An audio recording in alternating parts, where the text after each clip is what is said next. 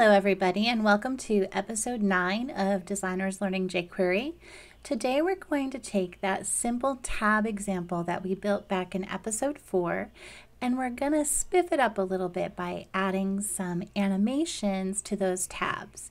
Let's get started by reviewing what we had at the end of the tutorial in episode 4.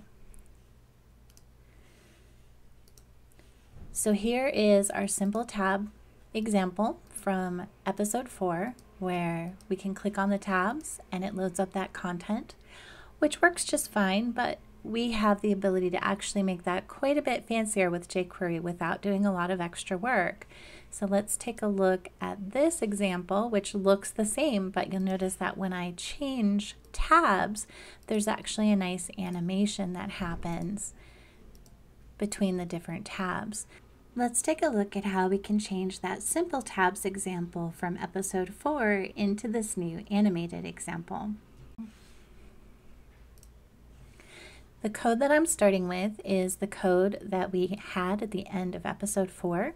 The HTML is going to stay exactly the same, and we're just going to make a few little changes to the CSS and to the JavaScript. So first up, let's head into our CSS file. And you can see that we styled our individual tab elements by adding a background, a border, and a padding. We're actually going to remove that and we're going to add those styles instead to the div with the class of tab content, which is the div that holds all of the different tabs. So if we look back over here in the HTML file, we have a div with a class of tab content that wraps each of our individual divs that have a class of tab. If we head over to the browser and refresh the page, you can see that it looks and acts exactly the same. Now the difference is that we have styled that wrapper container around each of the tabs instead of the tabs themselves. That gives us the ability to animate the content that's in the tabs without affecting that outside wrapper. Now let's head into the JavaScript and see what the changes are that we need to make there. So the first thing that we do is set up a variable which gets all of our tabs with the class of tabs, and then we hide each of the individual tab content areas, and that's all fine, we'll leave that as it is. Then we add a click event handler to our tabs, which are the links that are at the top of the page, which we then styled to look like little tabs. And that's fine, we want to leave that. We're going to prevent default, perfect, we want to leave that. This line of code, if you'll remember, these two lines of code, lines 7 and 8, handled adding and removing the current class so that whichever tab was currently clicked had a different style than the other tabs. And that code is still perfectly fine, we're going to leave all that there. The only thing that we want to change is this line number 9, which is the little bit of code that actually handled showing and hiding the different tab areas. We're going to do something a little bit different, so we're going to go ahead and get rid of that. The first thing that we'll want to do is we need to add some variables because we're going to be reusing a lot of our different selectors, and of course we want to make our JavaScript as performant as it can be, and we want to cache those selectors in variables. So the first thing I'm going to do is create a variable called new tab, and I will set that equal to this .hash, which if you'll remember from the line of code we just deleted is the selector that we use to get the tab that should be shown after a link is clicked on. Next I want to get the new height. And this is because we're going to animate the height of that tab content container. But first I need to know what is the new height that I'm animating it to. And that height is going to be the height of the new tab. So I can just say new tab dot height, and that will get the height of the tab that I'm about to show. And then finally I want to get that container, which we know has a class of tab content.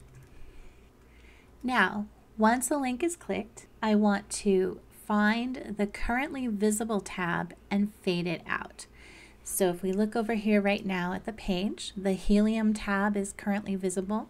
If I click the neon tag, the first thing that I want to happen is fade out the helium tag. So what I can do there is to say new tab tab.siblings to get all of the siblings of the new tab that we'll be showing. And we want to filter that to show to just the visible tabs. So in this case, that would select helium since that's the tab that happens to be visible. And I'm going to call our fade out method, which you'll remember from our animations episode. The next thing that I would like to happen is after I have faded out the content, I want to resize the tab content container. So I have that already in a variable, so container, and then we'll call the animate method. And the animate method will allow us to animate any numerical value of any element on the page. So we're going to animate that tab container, and what we want to animate, we pass in first an object, and we're going to pass in the things that we want to animate. So we want to animate the height, and we're going to set that equal to the new height, which we got up here on line 11. Var new height is the height of the new tab. So we're going to get the container, we fade out the content, and then we get the container and get what the new height should be. And then we say how quickly we want that animation to happen. So in this case, I want it to happen relatively quickly. I'm going to say 300 milliseconds, so just roughly 1/3 of a second.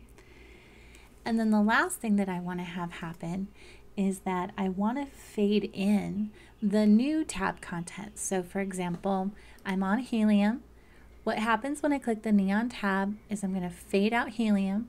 I'm going to get this tab content container, animate it to its new height, and then I want to show the new content of neon.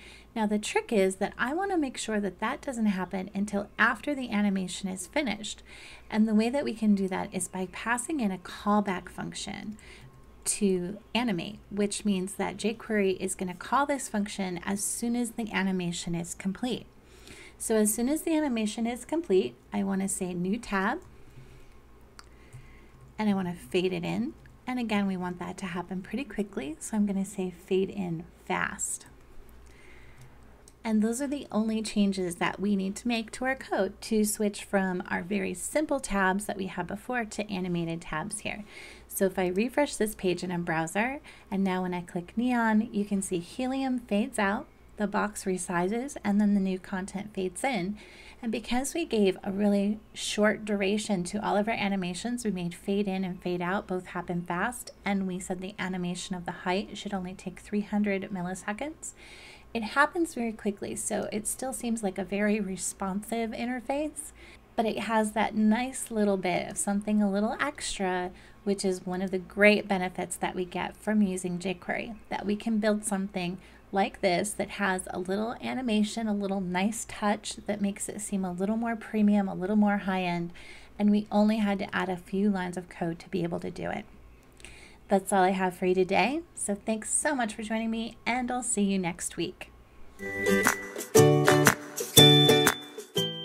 If you enjoyed this video and would like to learn more about jQuery, pick up a copy of my book, jQuery for Designers, available now